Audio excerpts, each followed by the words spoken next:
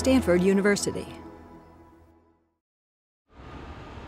We're working on washing all of the sculptures around campus and putting a protective wax coating on them. In particular, the Rodin Sculpture Garden right next to the Cantor Arts Center. All the sculptures in the garden are made of bronze.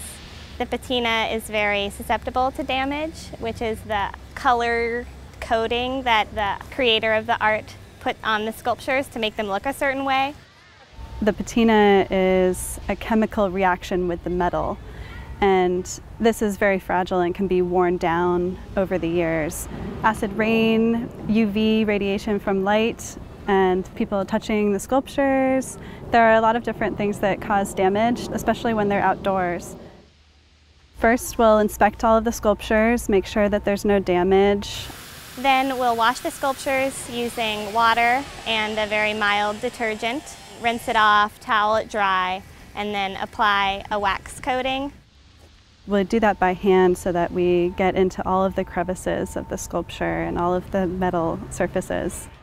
The wax is applied onto the patina to act as a barrier between the patina and the environment, to ensure that the patina doesn't wear down and so that the sculptures don't corrode.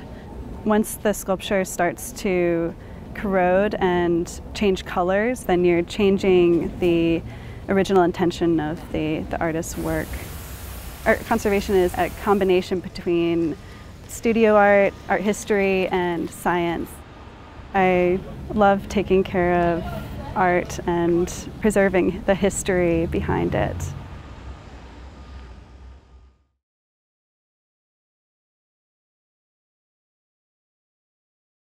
For more, please visit us at stanford.edu.